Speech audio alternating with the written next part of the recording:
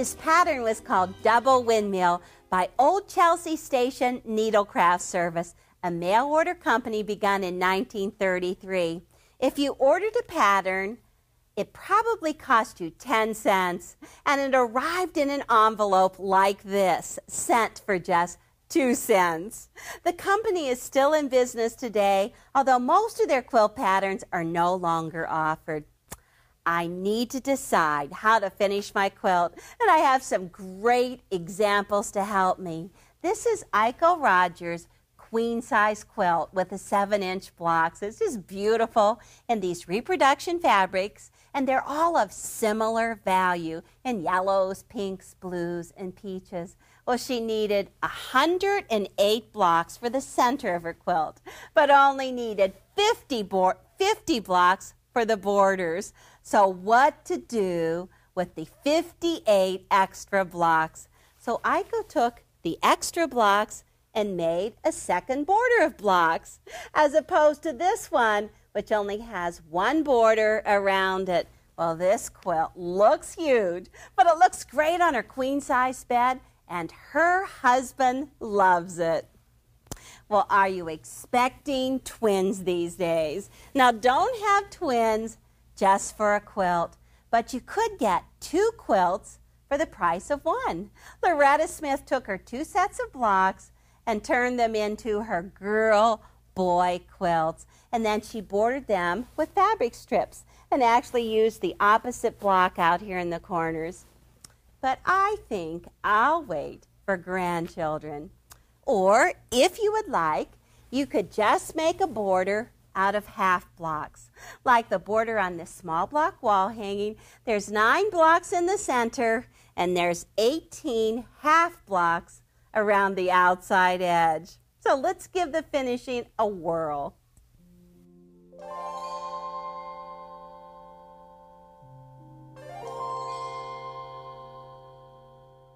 Now is the time to decide which stack to use for the center of the block and which stack to use for the borders. Now, obviously, this would be a mainly blue center, or this one, a mainly yellow center. So I decided I wanted to have a blue quilt. Well, since I'm doing a lap robe, you need to have a total of 24 blocks for the inside of the quilt, and it divides out so that it's 4 across and 6 down. You need to take just a large floor area or a table area. So just place each one of the blocks in order. And oh, let me warn you, if you're doing a scrappy quilt, make sure you have all of the blocks separated out into their right pile. One won't turn quite right. It won't spin with the rest. Okay, so you see how the pattern's starting to develop just with these 9 blocks. I'll just lay this many out. Now, to sew the top together, I always do top to bottom order. Take the middle row and flip it onto the first block. And then once you have it flipped, carefully stack it from top to bottom so that the top block is still on the top. And then you can repeat it with each one of the next vertical rows. Stack them up top to bottom. Just set that aside and let it rest.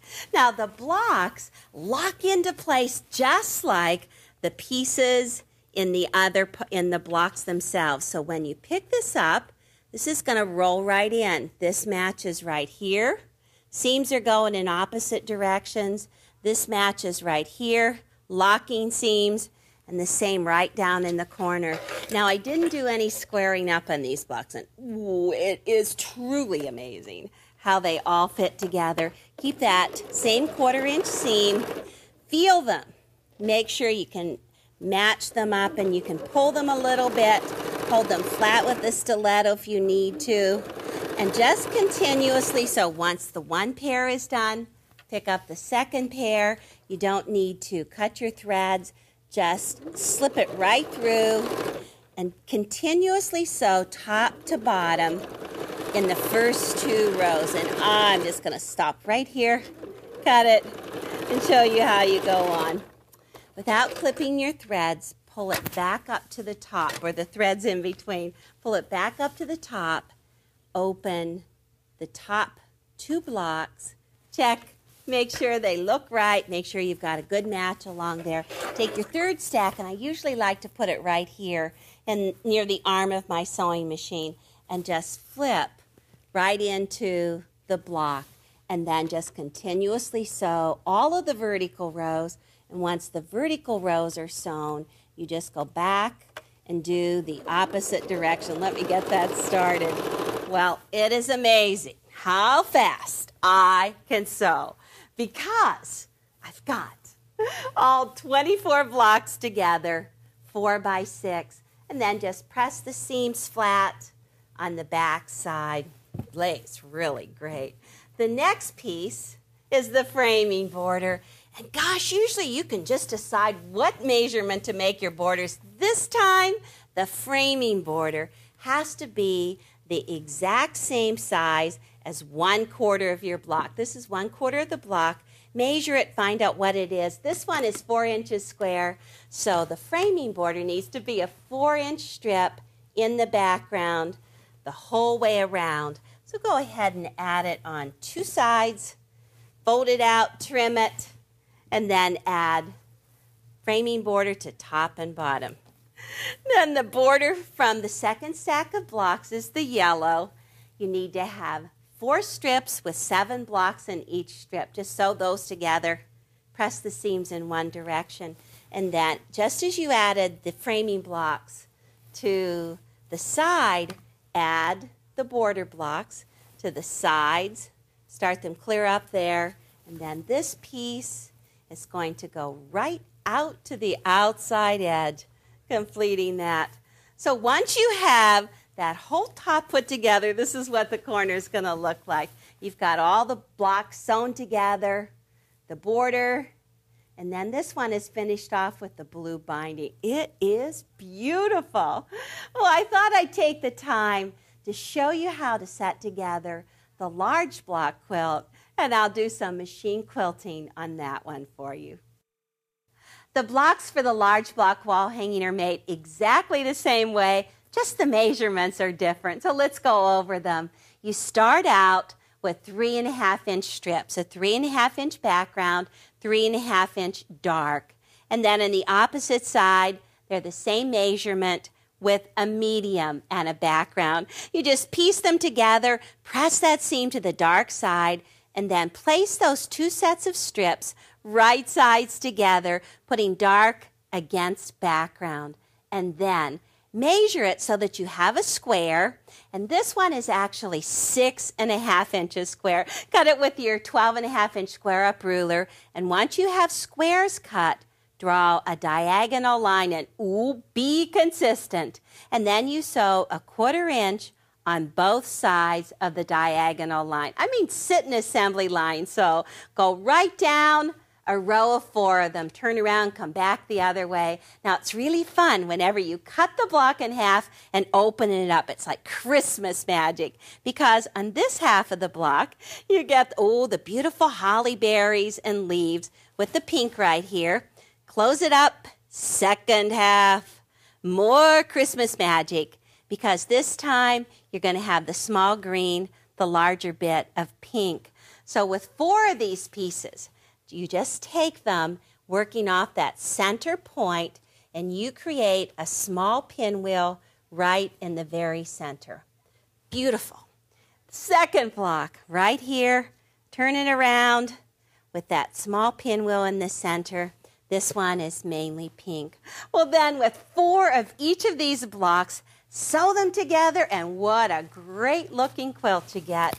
I used the pink blocks right in the very center, 4 of them in the center, and then the alternate, the 4 greens in the corners. Now, whenever you cut your borders for this one, remember I told you on the small block, you have to measure a 1/4 block and cut the borders exactly that same width, so the whole quilt goes together. Well, cut your borders that same width, and then go ahead and sew them together. You're going to do 4 sets of borders and cut all 4 exactly the same size as the center of the quilt.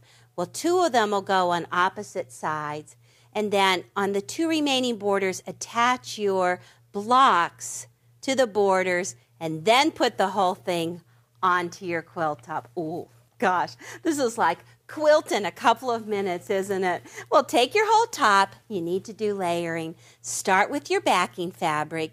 Place it so that it's right side down.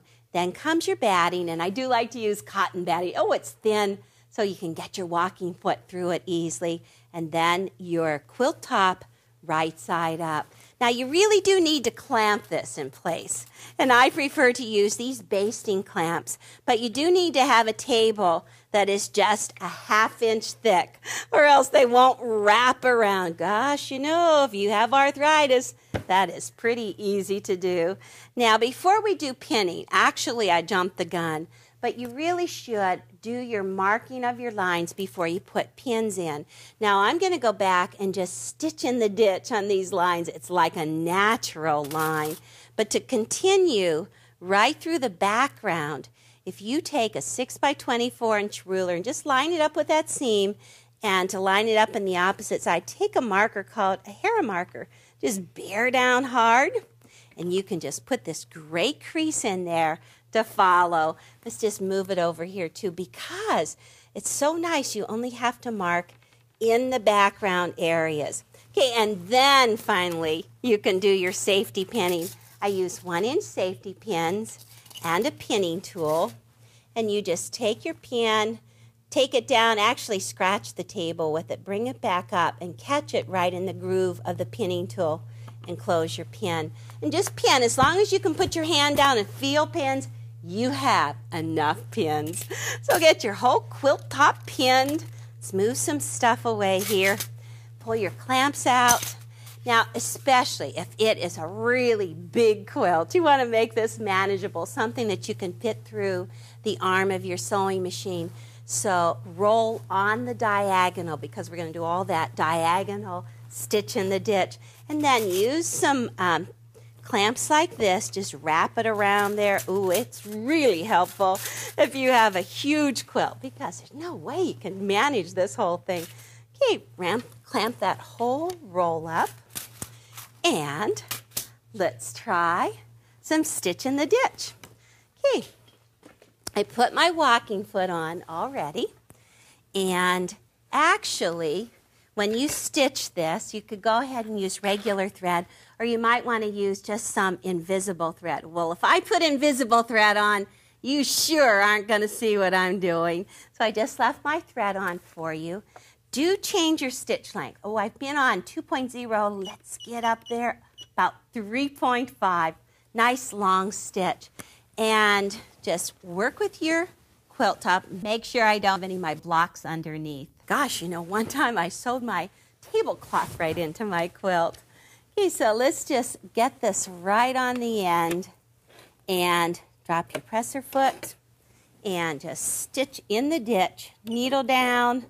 Now, when you machine quilt, hold your hands in this shape. You actually make this V shape with your fingers. We're going to be pulling the seams open so that you can go right in that ditch. And don't do like I did. Don't put your pins near where you're going to machine quilt. Those are just way too close. Okay, so just go on the diagonal from one corner to the next, and then you can go ahead, lay it out, unroll it, roll it again, and do another diagonal. And you're just going to completely stitch on all of these diagonal lines, and you'll have it completely quilted.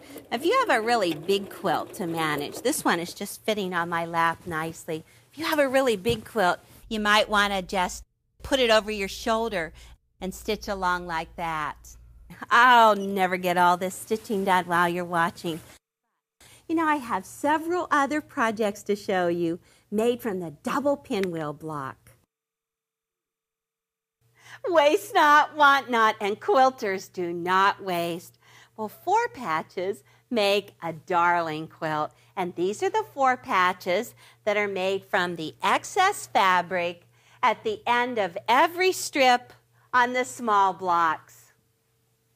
I made 28 blocks for my lap robe, so I have 28 4 patches. We'll divide that by 4, and gosh, I can go ahead and put 7 4-patch in 4 different rows. It makes a great looking quilt, and it's just all from leftovers. And then divide it up with some stripe going down in between each one of the rows. It's beautiful. Well, I know you think that I get rid of all that fabric I throw over my shoulder, don't you? Well, if you only knew. Measurements are easy to remember on this quilt. Just start out with your 4-patch right here. It's just those 2 sets of strips that are right sides together. Just seam right down along there. Open that up. Got that 4-patch. You need to have 2 squares. That's all you have to remember, 2 size squares. For every row, you need to have 2 squares that are 3 3/4 inches square. And then you just take and cut those 2 squares on one diagonal. Okay, that's 3 3/4. The second size you need is a 7-inch square. Now for every 2 patches, you have to have 1 7-inch square, and you're literally going to cut it into 4ths on both diagonals. Oh, let me turn that around here. Kind of came apart. It would be best if it didn't fall apart. Keep it close together, because when you cut it like this, then your bias is on the inside edge. Now to make the end caps, we'll just call them the end caps. Take your 4-patch like this, and you're going to take one of your squares. This is like a 1/4 square.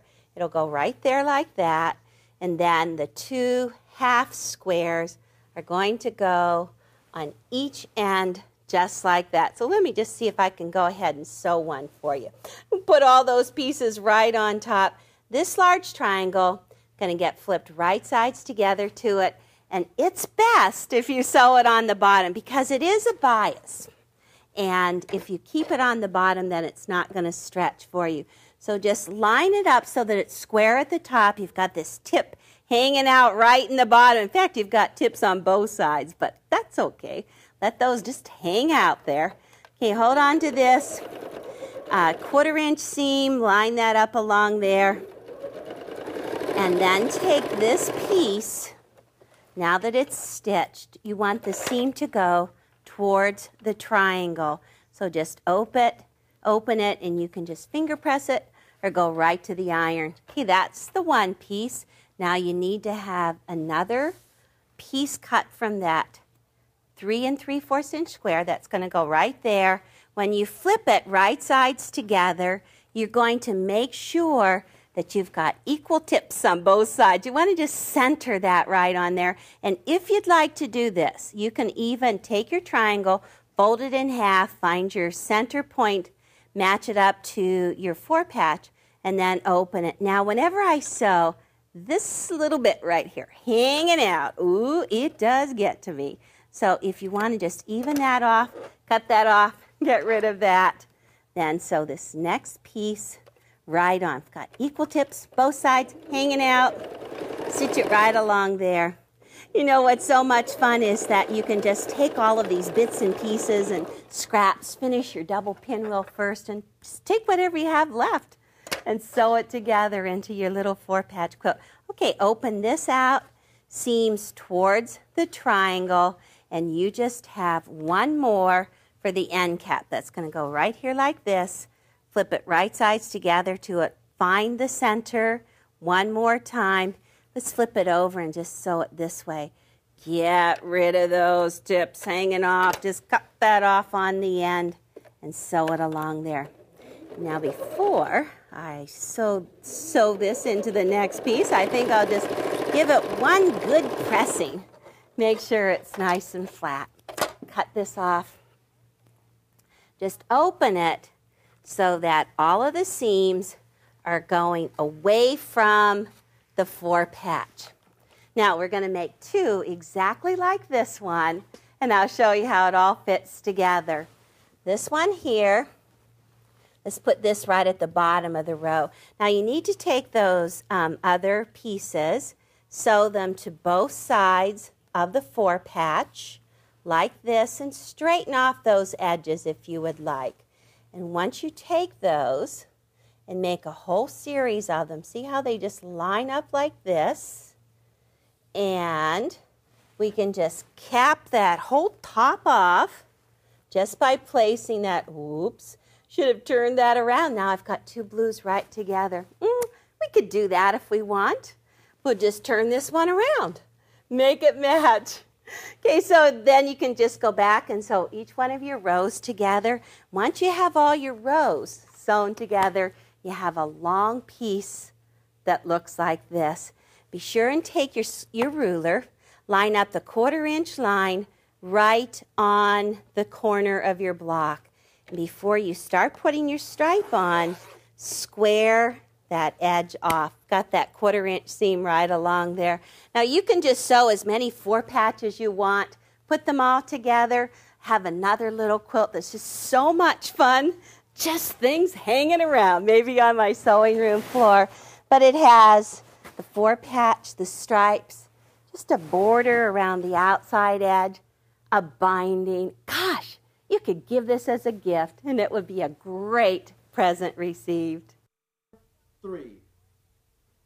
I'm going on the Orient Express and I'm taking my bag with me because I know my sewing machine's going to fit in this bag. What a great bag. Just out of scrap pinwheel blocks. Oh, it's easy to do. It's got a side here with a little button. The front and the back, they're the same. Side here. Handles going up in ultra suede. Ooh, and look at the bottom. Ultra suede bottom. And to finish it off, a zipper right across the top. Easy to do. Now, it's a lot of fun to make them from scrap pieces, but what if you had blocks given to you, all finished by your sister? Oh, Patty loves Oriental fabrics, and so she gave me these pieces. What fun to work with. You need to have, for one side, 6 whole blocks, all sewn together, and then 3 half blocks. I took and sewed these together, made 2 of them just like this for the front and the back, put it on some batting, and then just machine quilted through all thicknesses. Well, this is the front and the back. The side panels come from 2 finished blocks and a half block up at the top. Got them machine quilted just on the batting as well. And then I need one more piece for the bottom. It's 7 inches by 21 inches. Ultra suede, it's great. Let's do the handle. Now to do the handle, you need to have a piece that is 4 inches by 44 inches long piece. Take the 2 ends, fold them in towards the middle, and then fold them one more time so you have this narrow handle. You could do this out of corduroy as well. And then I just went and edge stitched the whole way along both sides of the strip. And then I centered it on my bag, really just followed those seam lines, did another edge stitch up, straight across here, and back down. I did it on both sides just so I could create that handle. Well, I'm going to take all of these 4 pieces and just sew them into this great big long strip. I'll do a front, I'll do a side, then the back, another side, and then sew them in a whole circle and insert that bottom right in there. So it looks like the lining piece. I already did that one and it looks really strange. Great big box. Here's the bottom all set in. Here's the sides, front, and back. Well, I'm going to go ahead, sew these pieces all together, and I'll show you how to finish it. I turned my patchwork into a box and just tucked it into my lining with wrong sides together. So when you look at it, you see the right side of the lining here, the right side of the patchwork here. Next, I just squeezed those layers together and I did a zigzag stitch the whole way around the top, sewing those 2 layers together, and then pinched the end and sewed in 4 inches. I did that on both sides. Now, all I have to do is just turn this bag right side out. Ooh, this is definitely going on the Orient Express. I love all of this Oriental patchwork here. Okay, so now you have the ends sewn like this. Just poke them out on both sides, and then so you can create that triangle for the button, just take this end, fold it down like this, poke out that corner right there, and just sew a button right on the end. That'll be a great decorative touch. And all that is left is to take this 22-inch zipper and just place it behind this folded edge. Fold back the top edge a 1/2 inch on both sides, and all you need to do is just sew along there. Ooh, and make sure the teeth are still exposed on the zipper. Be a wonderful bag. So don't bag this idea. Spin right into the double pinwheel quilt.